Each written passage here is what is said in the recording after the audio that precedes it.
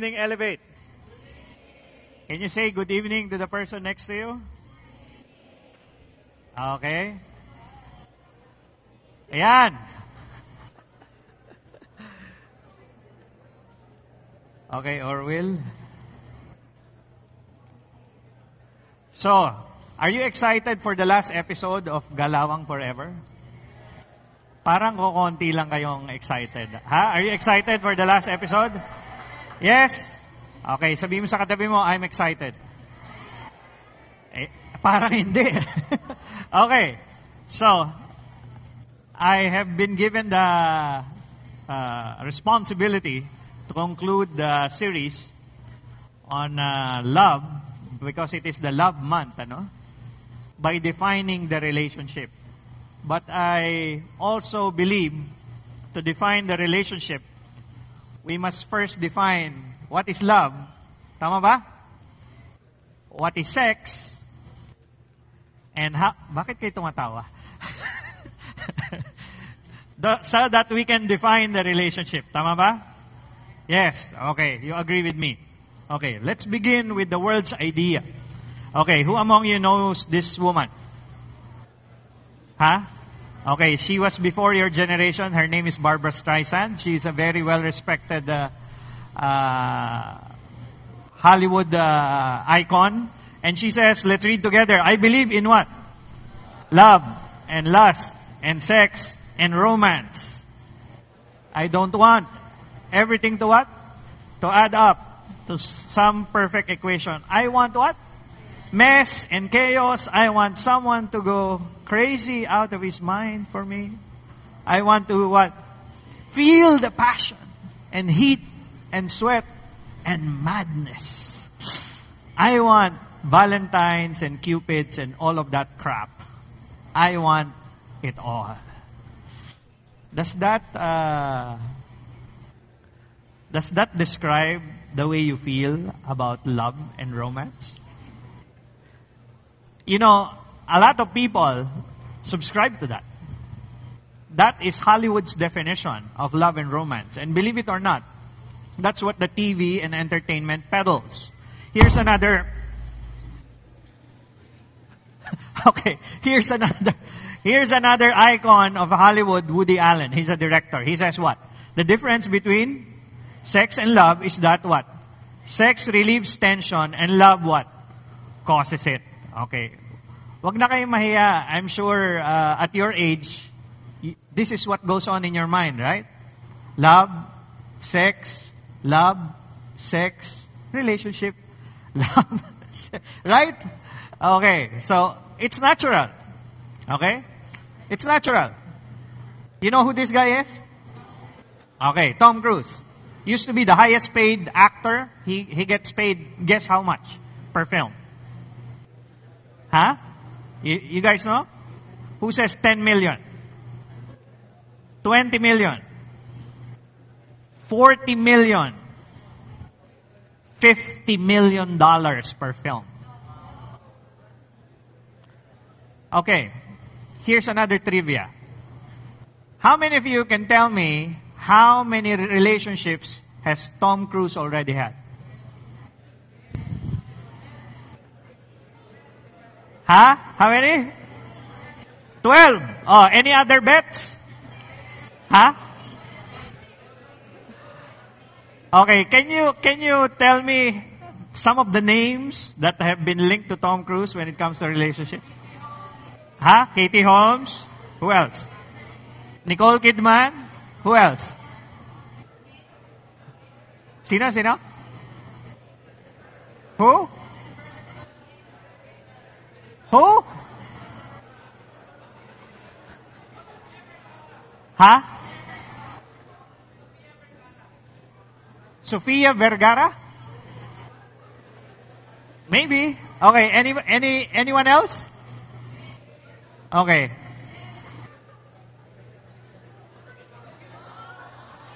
Ah, you're right, Sofia Vergara. Ah. But this is just a partial list. Nicole Kidman, Mimi Rogers, Cher, Rebecca De Mornay, Heather Locklear, Melissa Gilbert. Actually, mahaba yung list. I'm not gonna share everyone tonight. Because hindi tayo matatapos. Here's the thing, ladies and gentlemen. I believe Tom Cruise is a nice guy.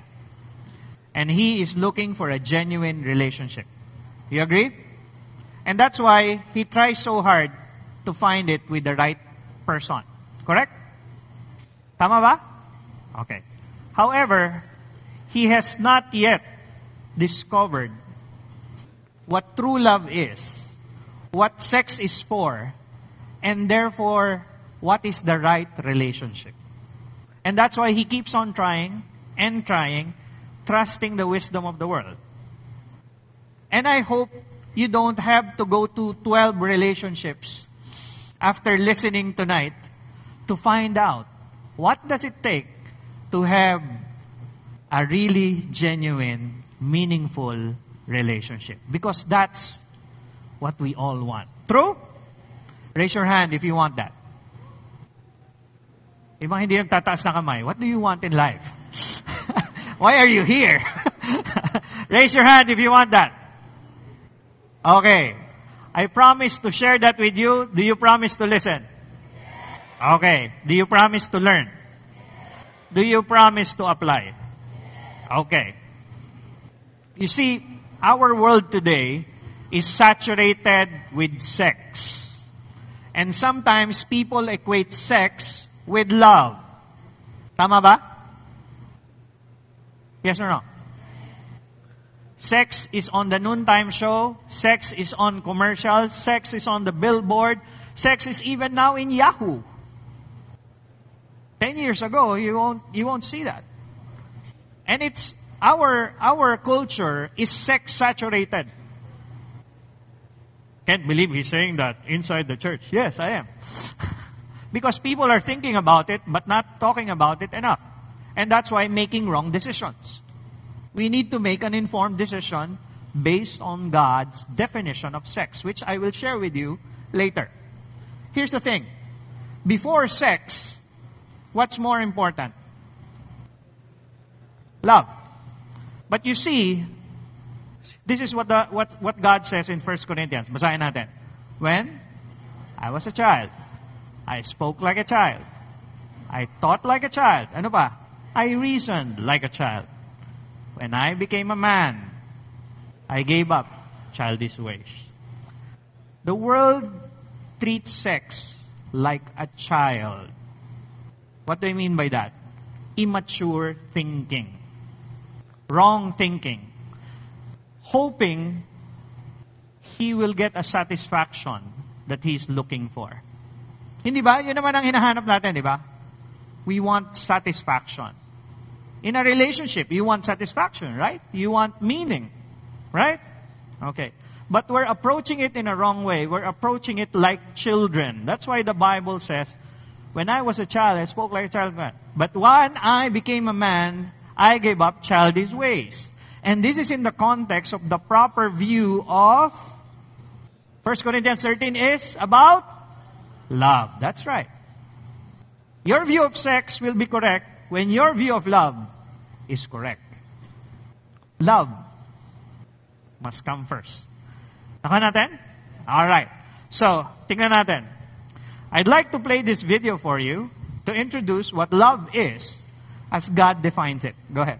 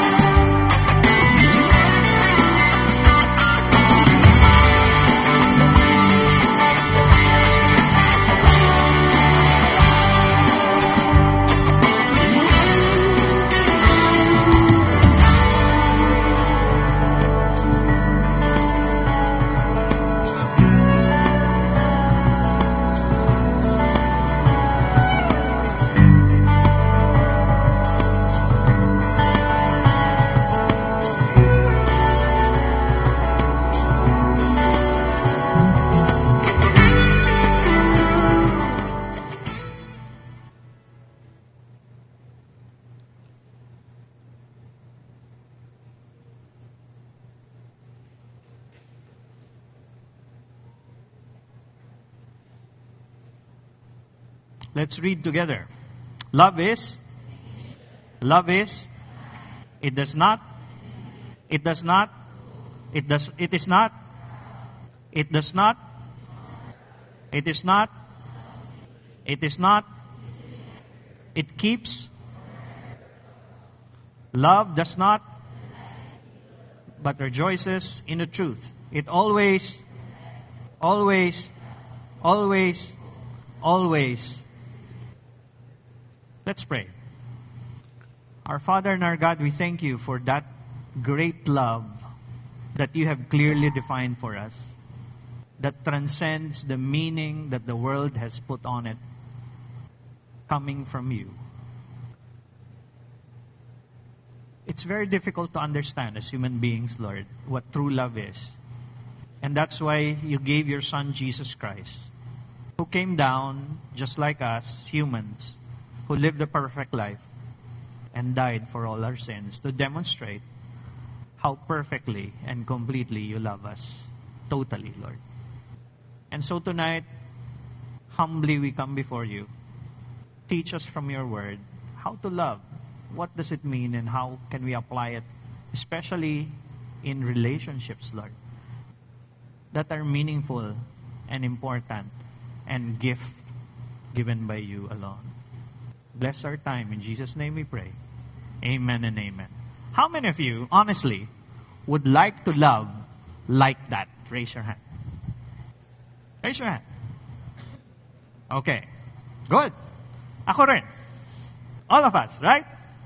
Okay. Sabihin mo sa katabi mo, I would love to love like that. Okay. So, para malinaw tayo, I have simplified, okay, what Paul has communicated to us about love versus the love that the world peddles, which is romantic love, okay, versus how God defines love. Romantic love is what? Versus biblical love is what? God's love is what? Commitment. May pagkakaiba ba yun? Okay. Because one is simply based on feelings, right? The other one is based on a choice. An active decision. Correct? Okay. Next one. Okay. Romantic love is what? Hasty. Unsa man sa Bisaya ang hasty? Ha? Paspas kaayo? What? What's the word? Ano? Dali. Hasty. Okay? Whereas, God's love is what? Say that with me. Patient. You know what's the other word for patient? Pasyente. Hindi. Long suffering. Say that with me. Long suffering. Ganon ang pagmamahal ni God. And ganon ang pagmamahal na gusto niya magkaroon tayo. Do you want that? Do you want the person that you will marry will be patient? Yes. What about the world? The world's love is what? Self-gratifying. Ang focus ay ang sarili. Self-serving. God's love is what? Self-giving. Sinasacrifice yung sarili. Okay. Romantic love is what? Temporary. Okay, temporary.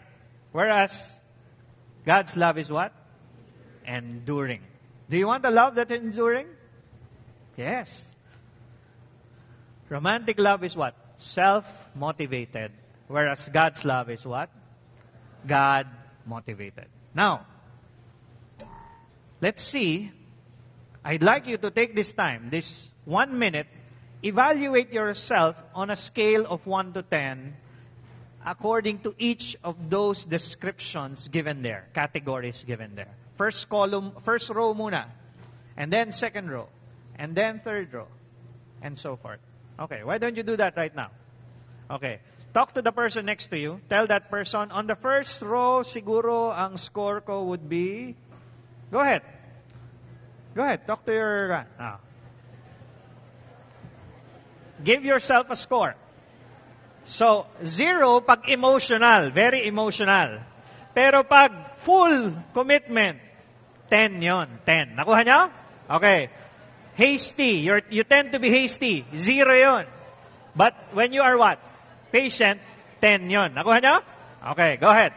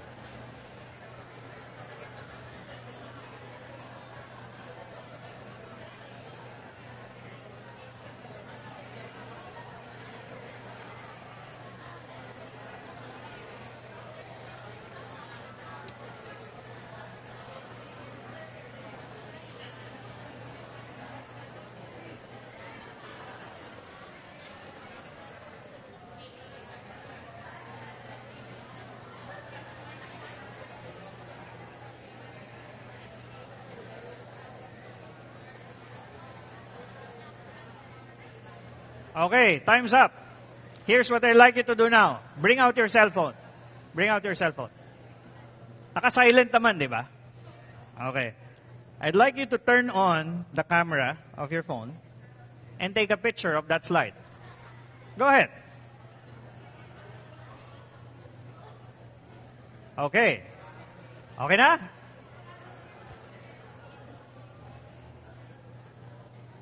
Okay. Wag nyo nang i-post muna sa Facebook. Mamaya na yan. Just take a picture. Here's the assignment. I'd like you to show that slide and ask a friend of yours, a very close friend of yours, who knows you very well, to rate you according to what's there. Okay, that's one person, ha? Isa pa lang yan. Okay.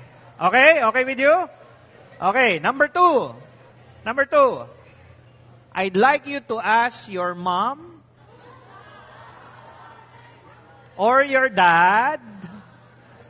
Show that to your dad or your mom and ask your mom or your dad, Dad, can you give me a rating? You want to find out, right? That is a very honest assessment. Okay?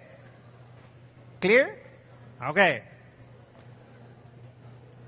So love, sabi ni Harold Saylor, let's read together, is what?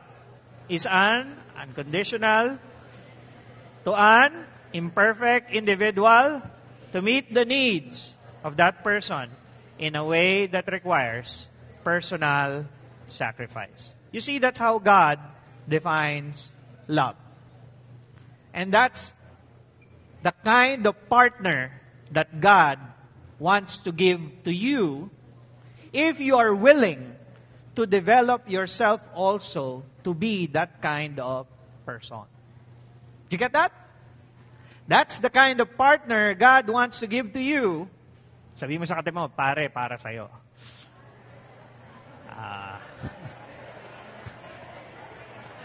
Okay? If you're also willing to what? Become that kind of person. You understand? Okay. You see, the world is like a child when it comes to love. Very superficial. And I hope you don't get offended when I show you the next slide, because this is how the world looks at women. The guys are smiling. They can relate. It's the truth. Ladies, sorry. That's how the world looks at women.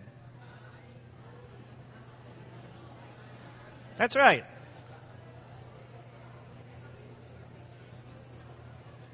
Very physical, devoid of any what?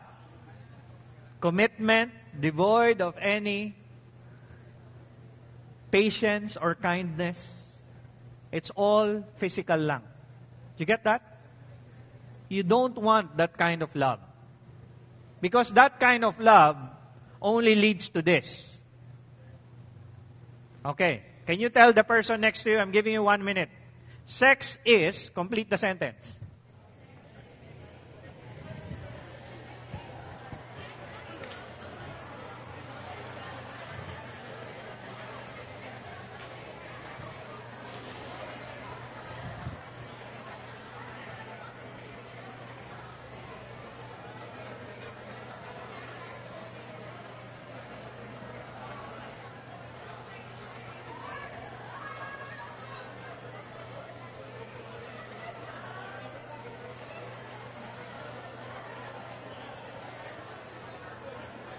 Okay, time's up. Hindi tayo matatapos. I'd like to ask these gentlemen here. One volunteer. One volunteer.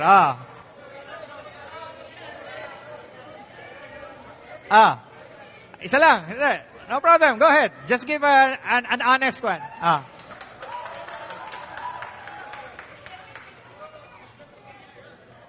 One or two words. Go ahead.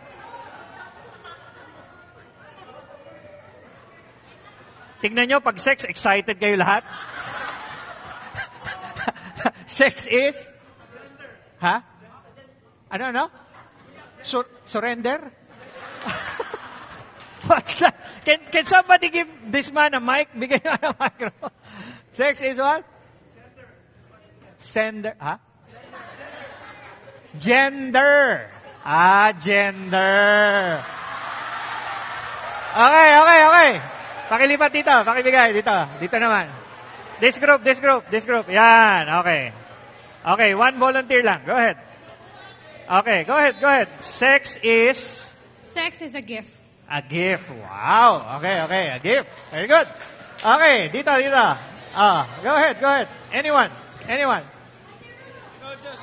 Sex is, go ahead. Just. Gina. Go ahead. Just one word. Sige, go ahead. Sex is done after marriage. Okay. Okay, pass the mic. Last person. Okay. Sex sacred. Sacred. Oh. Okay. Sagrado. Okay. Would you believe me? If we poll the world, all they would say is sex is just physical. That's the justification that the world gives so that you can have as much sex as you want without consequences because it's only what? Physical. Okay. But the truth is, sex is not simply physical. How do I know? Ask the person who has been raped if it's only physical. Ask the person who has been molested if the effect is only physical. It's not. Therefore, don't ever buy the lie of the world that sex is simply physical. It's not. It's more than that. Yun ngang mapagnakawan ka, hindi lang physical yun eh. Kahit physical lang yung nawala sa'yo, right? What's the effect of theft to a person? You get angry, right? You feel injustice. You want to what? Di ba? Napagnakawan ka lang, hindi ka pa nare-rape. Can you imagine? So sex is not simply what? Physical. It's not. That's wrong. It's wrong. The world's definition about sex is wrong. And that's why people are not getting satisfaction. Because the definition is what? Wrong. Look at this. Do you know that this lady is from Cagayan de Oro? They caught her in Cebu. She is the partner of the Australian sex predator, Mr. Scully. I don't know if you're keeping up with the news. Nakakulong si Scully ngayon sa Lumbia jail. This is the partner. What they do is they will get street kids and they will pay the street kids, bring them to a room, and let them do fill in the blanks. in front of a camera and sell that video for $10,000 to a client abroad. That's what they do. And when she got finally caught in Cebu, this is what she said. That she was a victim of abuse and molestation. So please don't tell me that sex is simply physical. It's not. Look at the effect to her and even to the children that they have victimized. Sex is not just physical, folks. So please tell the person next to you, sex is not just physical. Okay. Do you want to know the right definition, the proper perspective for sex? Do you want to know? Huh? Yes? Okay. Let's ask the author of sex. Sino ang author ng sex? Si God. Kailan binanggit ni God ang sex sa Bible? Sige nga, nakalagay na eh. Okay. First time God mentioned sex in the Bible is in the book of Genesis, chapter 2 pa lang. Binanggit niya na ang sex. Wow. Okay. So, basahin natin an excerpt from Genesis chapter 2. Anong sabi niya? Let's read together. Therefore, a man shall leave his mother and cleave to his wife, and they shall become one flesh. Paano ko alam na nag-sex sila? We're both naked and we're not ashamed. That's the best way to have sex. Naked.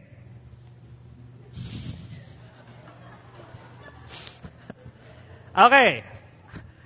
My point is not that. This is my point. Look at the sequence. First, before having sex, ano ang kailangan mangyari? A man shall what? Say that with me. Leave. One more time. Leave.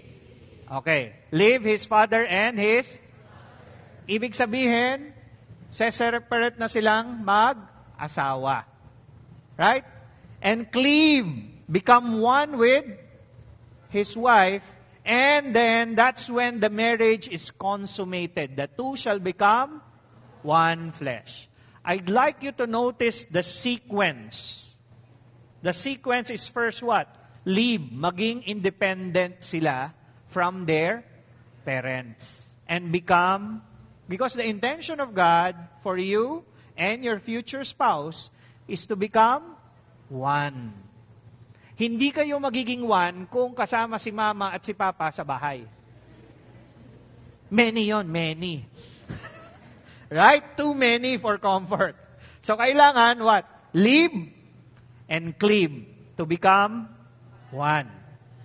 Yun ang role. That is where sex comes in. In the union. Say that with me. Union. Of a man and a woman. Adam and Eve. Not Adam and Steve. Nakuha niyo? Okay. So yun ang role ng sex. Nakuha natin? Okay, that's the proper perspective. How do I know it's the proper perspective? Because the author of sex says so.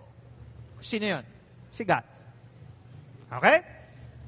So, most people approach marriage this way. Love, sex, and then marriage. Right? That's how the world does it. Pero sabi ni God, ano dapat? Love, marriage, and then sex. Can you say that with me? Love, marriage, sex. One more time. Love, marriage, sex. One more time. Love, marriage, sex. Love, marriage, sex. In that sequence. The sequence is significant. Important. Okay? Kahit wala na kayong matandaan sa gabing ito, kahit ito lang matandaan nyo.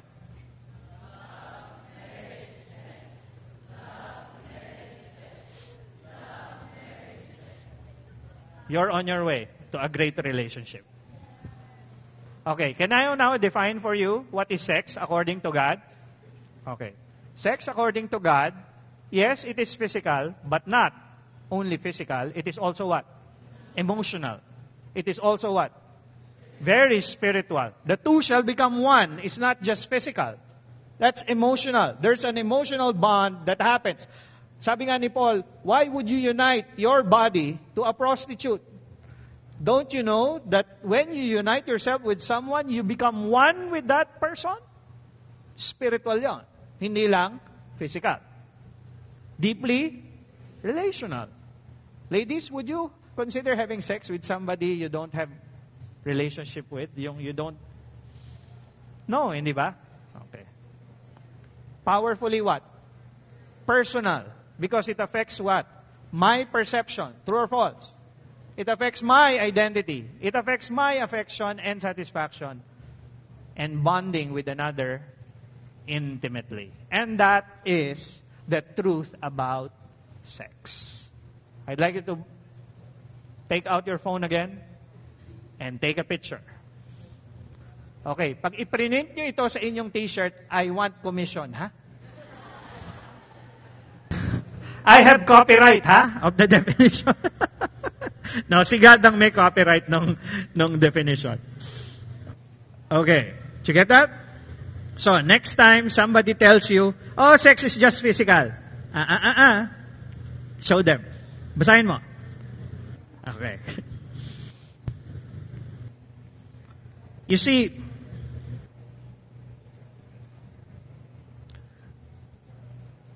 if you and I are not careful about sex, we will end up just like these guys. Do you know who this is? Sino yan? Sinong Bible character yan? Okay. Samson is known for what? His strength, right? He can wrestle a lion, right? Pero, meron ba siyang ibinuga kay Delilah? What was the thing that brought Samson down? Sex. Sex. Right? Okay. Do you know who this guy is? David. Right? Okay. David is known for what? Slaying Goliath, the most beloved king of the Jews. Right? Okay. Siya ang hero ng Old Testament. That's why even today, when you go to Israel, their flag, you know their flag, how it looks like? There's a star there. It's called the Star of David. That's a Jewish flag. David. And yet, how did David fall? Bathsheba. Again, sex. With the wrong woman. Right? Lastly, yung anak ni David, the wisest man in the world, Solomon. Yet when he was old, his heart was turned away by his many concubines and wives. All three are heroes of the Bible. One is strong physically. The other is strong spiritually. The last one is strong in wisdom.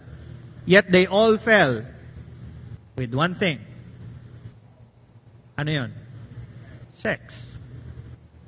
Very powerful. That's why this is how we can combat sex. Gentlemen, I'd like you to read this out loud. Yung mga tunay na lalaki. Pakibasa to. Basahin mabuti. Flee immorality.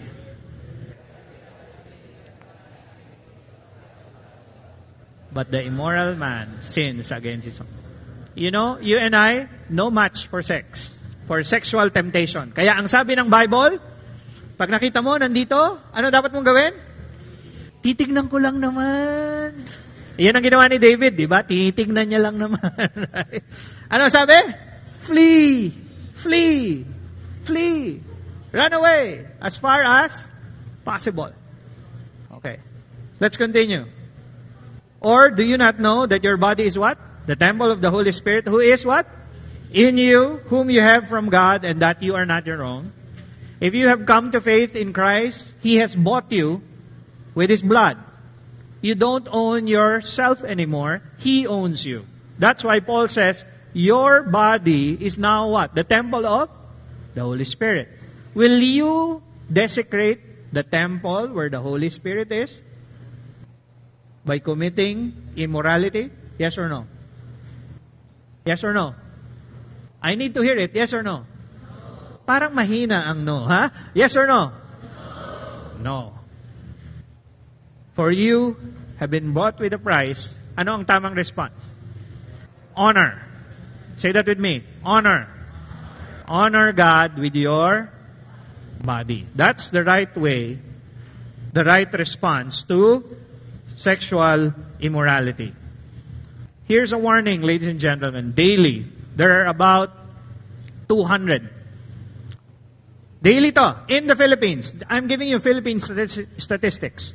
200 HIV positive patients. Most of them are between 20 to 30 years old. Look around you. How old are you guys?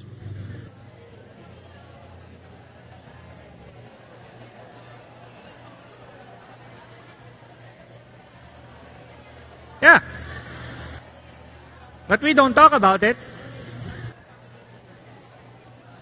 They contracted it through what? Casual sex, and majority with what? Same-sex partners. This is happening already. Serious. When you and I violate the guidelines of God, there are serious consequences. Maybe not immediate. Maybe not immediate. It takes 5 years for HIV to incubate. 5 years before you manifest the symptoms. Think about it. Okay? It's scary, really. That is why, let's read together. God designed sex for you to become one with one and experience what? Exclusive, basahin natin, exclusive intimacy. That is what? That is? Hello? Are you guys still here? Oh, okay. Sorry. Okay, experience exclusive intimacy that is unique. Okay, let's read that together. God designed sex for you to become one with one and experience exclusive intimacy that is unique. And that is how you define the relationship. Okay? To define the relationship, you have to know how God defines love, how God defines sex. Because before you look for the person that you're looking for, the question is, read with me, are you the person who you're looking for is looking for? Are you? Say that with me. Are you the person who you're looking for is looking for? Nakuha nyo na ba? You want one more time? Medyo mabagal ba recall? Did you get that? Okay. In terms of love, in terms of sex, and in terms of relationship. I will end my time with you guys by giving an application. And this is from the Gospel of John. Gentlemen, let's read together. A new commandment I give to you, that you love one another, even as I love you, that you also love one another. By these, all men will know that you are my disciples, if you love for one another. This first application is for the men. Gentlemen, I'd like you to read out loud. Start upholding the value of women as Jesus and His disciples valued women. Are you a follower of Christ? Raise your hand. Gentlemen, are we going to value women? How much are we going to value them? Just as Jesus valued women. How do we do that? It starts in the mind. It starts with what I see. It starts with what I entertain myself with. Can we read together what we need to do? Safeguard what you see. Listen, entertain. Pare, sabi mo sa katabi mo, pare, safeguard what you see. Listen and entertain with.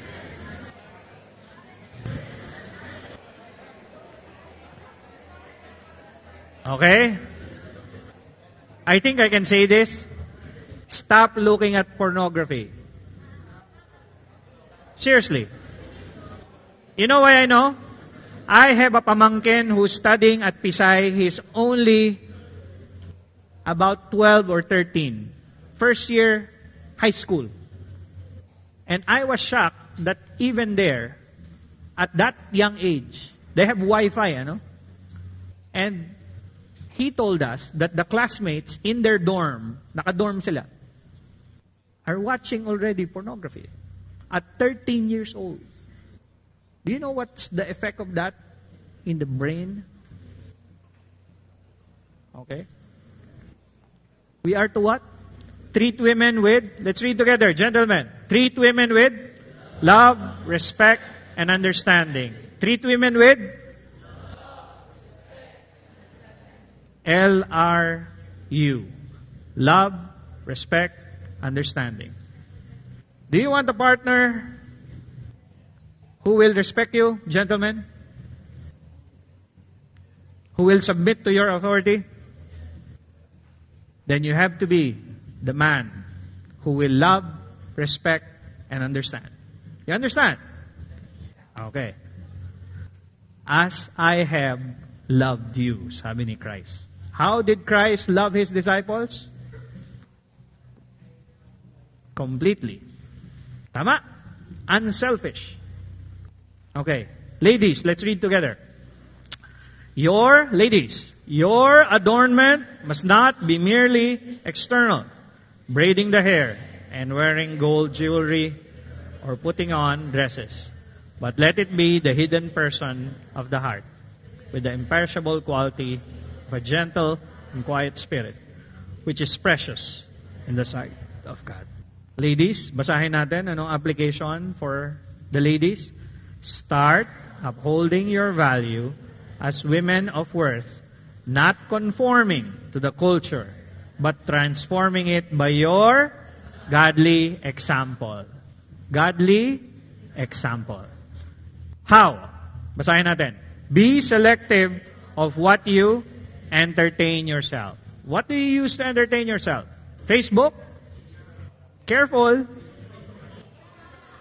What you? Ladies, tayo ladies pa rin. What you? Wear. Careful with what you wear, ladies, because men are very visual and imaginative. Please reserve the private parts for your private partner. Okay? Tama? Okay. Whom you emulate. Sino ang idol natin? Careful. Whom you go out with. Ladies, basahin ulit natin. Be selective of what you entertain yourself, what you wear, whom you emulate, and whom you go out with. Because what God wants for you, ladies, is to become a person of character. A person who displays what? A gentle and quiet spirit. Gentle and quiet spirit. That is a person of character. That's where we need to focus on, not merely physical. Okay? Not merely physical. You understand? Okay. Because if you simply focus on the physical, paano pag hindi na tayo maganda?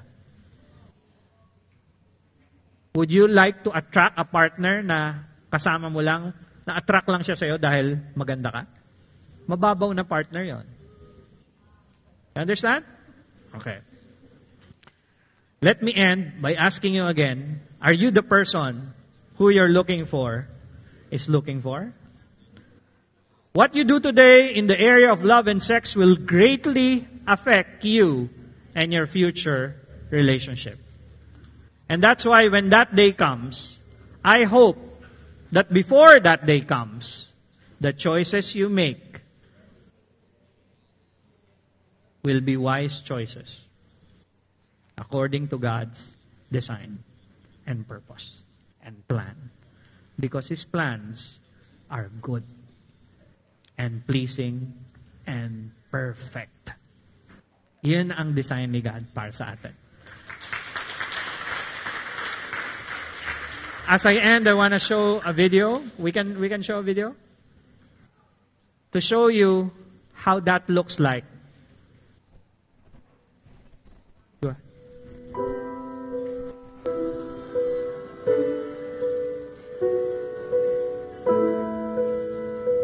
I don't count it a burden, whatever, to have to care for her. I need to do everything. From the moment she gets up to the moment she goes to bed, I do absolutely everything. I clean her teeth, shower, dress, everything. But it's a privilege. I count it a great privilege to care for this one that I've loved all of these years and continue to love. This is the year when we'll celebrate our 50th wedding anniversary. Our stories have been a lovely story. I first saw her when she was 8 years old, and her brother became my best friend. We grew up together, and as we grew up, she was there, and I knew that she used to stare at me when I was playing footy with her brother and another friend, and when we used to ride bikes, and she kept staring at me, but I wasn't interested.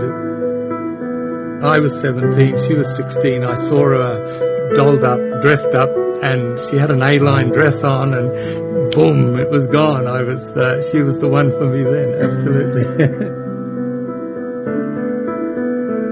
When we first started dating, I used to ride my bike from where I lived to where she was, and that was about 5 kilometers on a Saturday afternoon, because it was the only chance we had to get together. And it was hair wash day for her, and she used a special cream in her hair for a shampoo, and I can still smell it because that smell was so particular, so nice. It was just absolutely special. We had a bike. I used to ride everywhere on my bike, and then Glad had a bike as well, and we put a baby chair on the front of her bike, and so we carried our babies around on the bike with her as well. So yeah, bike's been part of our lives, and I guess that has something to do with us now. Around about 2004-05, I began to notice that there were things going wrong. She was finally diagnosed with the horrible disease of Alzheimer's. Having lived overseas, I knew that with a bike you can do lots of things. So I had a bike made, a bike chair made. We take it to the beach and ride along beside the beach. And as we do that, we see lots of people. A lot of people come talk to us because it's a unique thing. Nobody else has got a bike chair quite like that one. I am determined to care for her every need, every need. You see, God has loved us so unconditionally. And I understand that God has put His love in my heart. And because I realize how much God has loved me, that's how I too can love my lovely wife. She has done so much for me over all of these years. Now she can't, but I can, and I can return her love. And it's a love that, to me, means I can do everything for her. She's my princess, I'm her William, and I wouldn't have it any other way. Would you have it any other way? No, not at all. We love each other.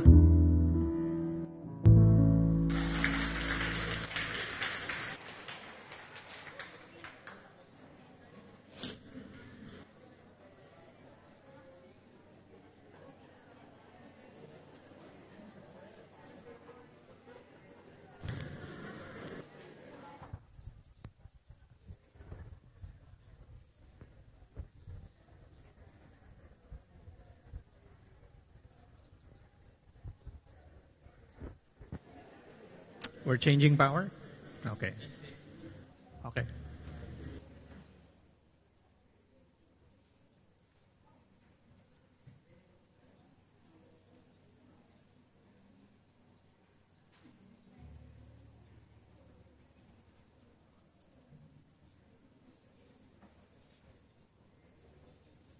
How many of you would like to grow old with a love like that?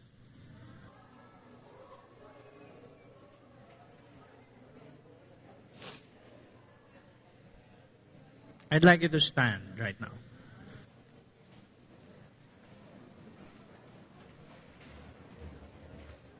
I'd like you to bow your head. And I'd like you to come to the Lord and tell Him, Lord, I want to learn how to love like that. And I know, Lord, that it is not possible on my own. And that's why I need you in my life even more, especially in the area of love. Lord, may you be the one to enter my heart as I surrender all the wrong ideas I have about love, about sex, about relationships. Because unless you are in my heart, Lord, unless you are in my life and take control of my life, I would gravitate towards sin. And I will not learn to love like you. Lord, I turn my back from sin starting today. Because I want to love like you. Please forgive me, Lord, and I thank you that as I repent of my sin, that you have died on the cross and paid for the penalty of my sin. So that your love can unite me once more with my Father who loves me. Thank you, Lord Jesus. And starting today, I commit to love like you as you take hold of my life, and I surrender it to you. In Jesus' name, I pray. And everybody said, Amen and amen.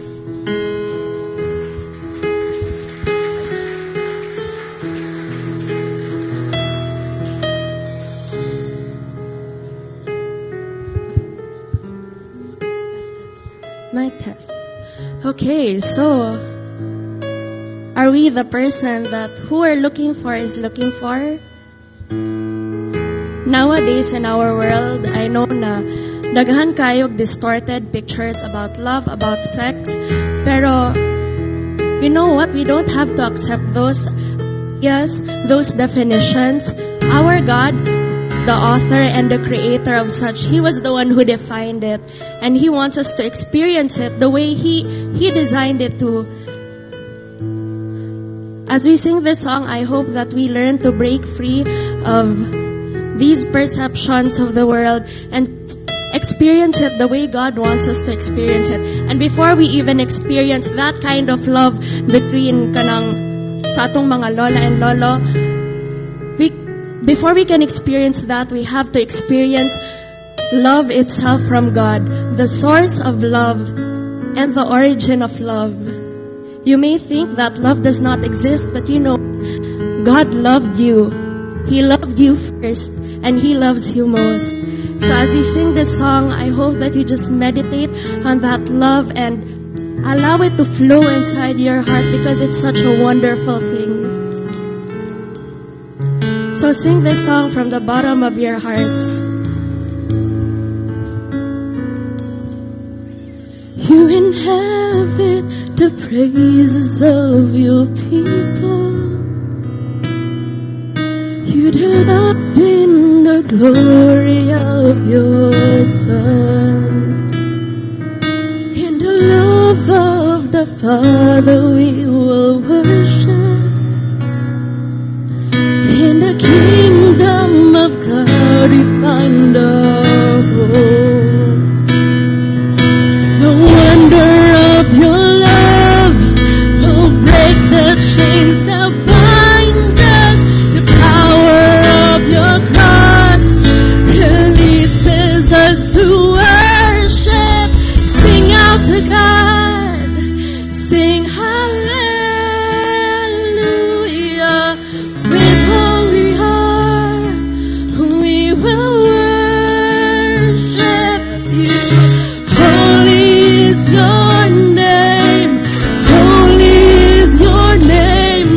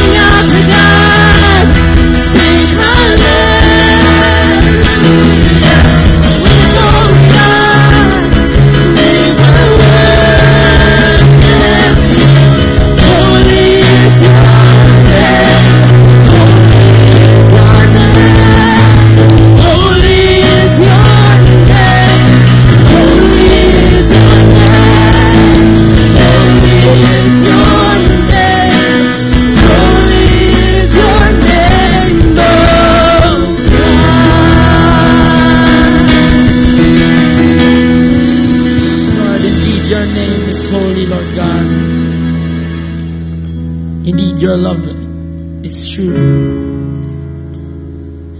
It conquers all, Lord God.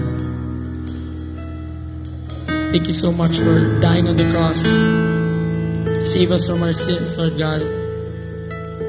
Thank you so much for shedding your love on us, Lord, so that one day we will also be with you in heaven, Lord.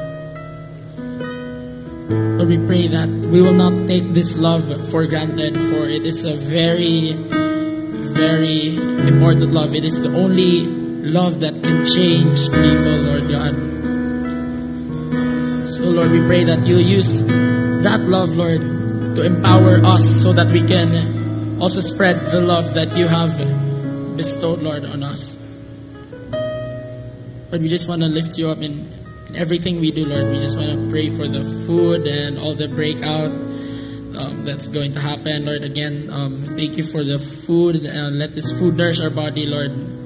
And we pray that for the breakouts, we'll be able to share what we have learned and also apply, and that we'll be able to socialize, Lord, and share with each other what are things that we can do, Lord, and what are our learnings. Lord, in everything we do, we just want to give you back all the glory, the honor, and the praise. In Jesus' mighty name we pray. And all of God's people say, Amen. Amen.